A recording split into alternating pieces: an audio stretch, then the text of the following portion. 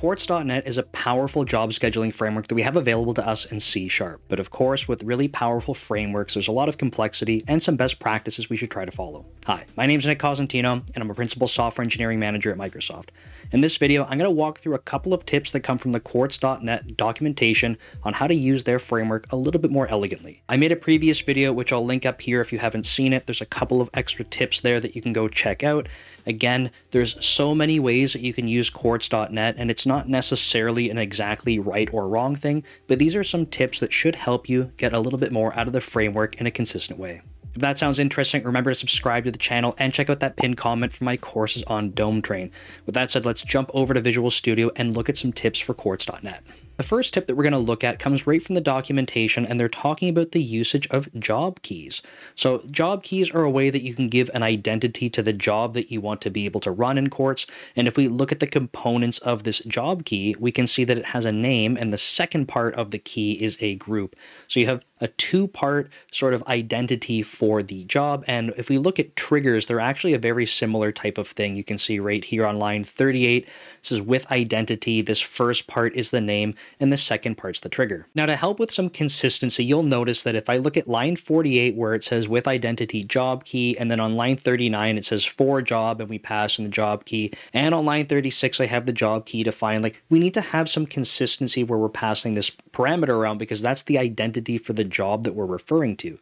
Now, what they suggest doing instead of, this is already a little bit of an improvement, but instead of doing something like this, where you have this information duplicated in these two spots, because this is prone to having issues if you were to end up saying, oh, I want to rename this, and then you don't rename it in the other spot, we can go a little bit further than having just this variable defined right here. So what they do suggest doing, if we get rid of this job key entirely, they do suggest having a static property, or in this case, a field. That, their documentation literally shows a public static field. So you could have a job key just like this directly on the type of the job that you're interested in. So if I jump over to the test job that we have, you can see that all that I've done is declared that job key directly on here. One of their pieces of advice, this is of course a really simple example, but they do suggest that you have a static job key on the job type itself.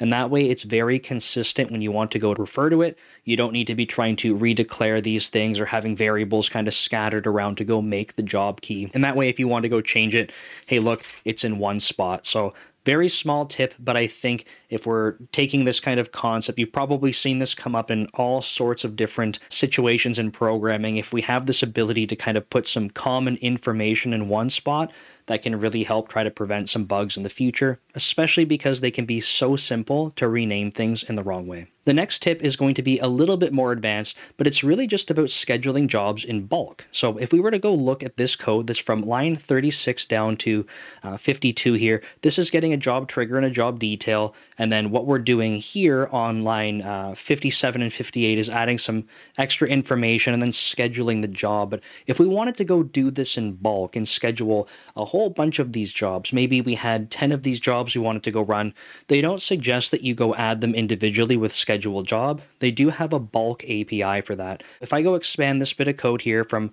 line 62 down to 84, this is sort of right from their documentation. I've just changed up the individual trigger and job that we're going to be talking about. This is just a brief interruption to remind you that I do have courses available on Dome Train focused on C#. So whether you're interested in getting started in C#, looking for a little bit more of an intermediate course focused on object-oriented programming and some async programming, or you're just looking to update your refactoring skills and see some examples that we can walk through together, you can go ahead and check them out by visiting the links in the description and the comment below. Thanks, and back to the video.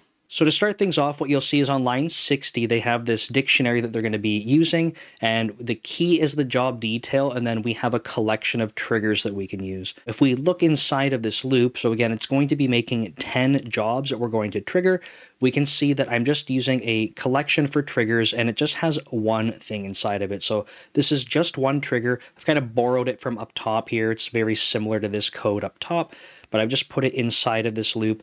And what you'll see is I have with identity here, there's going to be some job data. So this is going to be the message from the trigger. In fact, I don't think I want to use it exactly like this because If we watch the previous videos on how we can access job information, the trigger will override the merged properties.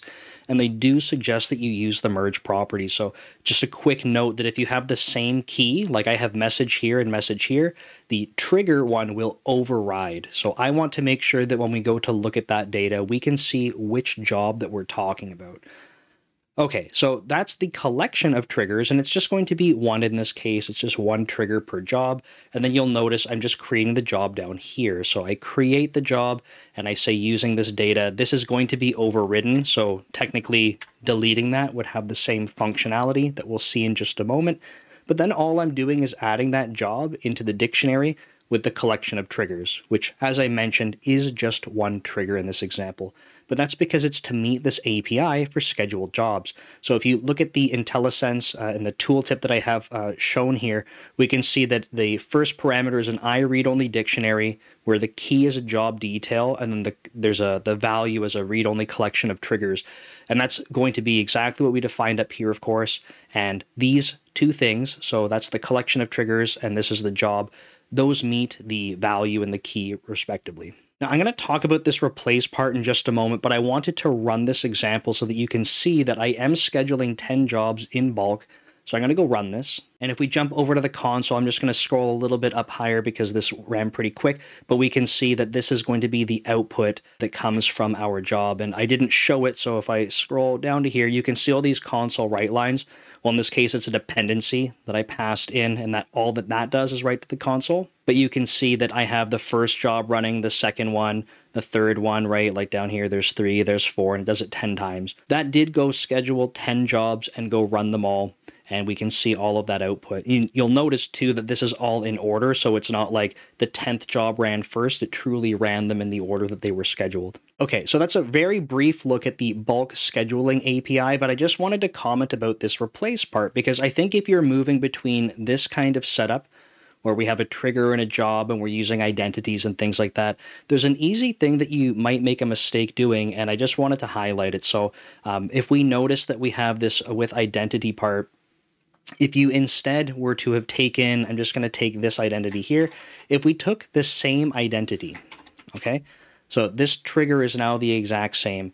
I want to talk about this replace parameter that's down here, because what will happen if the key for the trigger is the same, it's going to replace it. So just to show you what I mean by that, if I go run this, you'll notice that we only see the 10th job, right? So instead of having all of that information printed out, all that I did was I changed the identity of the trigger, and it's going to be the same trigger identity for each loop. And that means that every time we go to add one of these in to the dictionary, it's going to be identified the same way. As a result, this replace parameter, what that's doing is saying, hey, look, if you come across the same key, we're just going to overwrite what's there. So we end up only getting the last trigger firing here. So I just wanted to mention that to you, because if that's not what you're expecting, you either need to give it a unique identity or toggle this replace part. So let's go stop this. If you end up putting this down to false here, this is going to try and protect you from having the same identity as well. So just to show you, if you go run this now, again, we're going to have 10 iterations of this, every single one with the same trigger name, and we're saying not to replace, it's going to protect you. And I mean, an exception doesn't really feel like protection, but what I mean by protecting you is that it's not going to allow you to schedule the same thing 10 times if that's not what you were expecting to do. So you do want to consider giving it a unique name for the identity up here, which is why in this case I just gave it one like this. I would consider this replace part being like a safety mechanism, right? So the way you set up your code, if you were allowing a bunch of triggers to come in from different sources and maybe not defining them exactly in one spot like this, you may want to be able to have protection and say, hey, look, if anyone passes me the same trigger identity, we either don't want to allow that, or with replace being true, you're saying that's totally acceptable. I'm just going to take the last one that comes into here, and that will be the trigger that gets fired. So just different use cases, and you can pick and choose what you want to use there. But that is going to be the scheduled jobs in bulk API, and the main idea there is that instead of calling scheduled job, like we see on line 58, 10 times, we can actually go create this dictionary and go do it in bulk. So those are just some quick tips that we can use with Quartz.net based on their documentation for some best practices that they want you to try and leverage. Now, if you thought that was interesting, you can check out this video next for some job listeners and other cool stuff. Thanks, and I'll see you next time.